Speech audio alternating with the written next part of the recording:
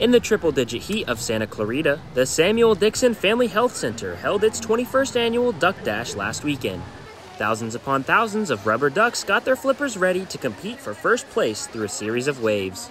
This is our signature event, and this is our major event for fundraising that we do to cover a lot of the costs that from patients that are uninsured or underinsured. So this is a major fundraiser, our Duck Dash, and we've been doing that for quite a while. However, the Duck Dash wasn't always on such a large scale.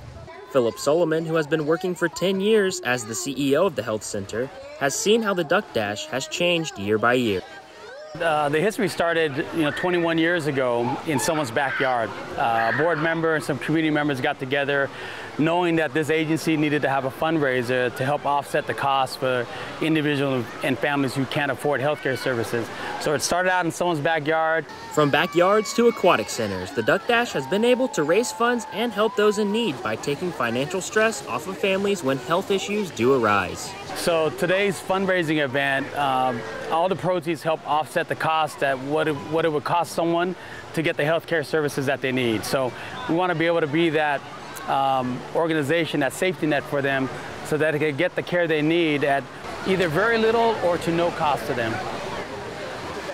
For Canyons News, I'm Xander Grable.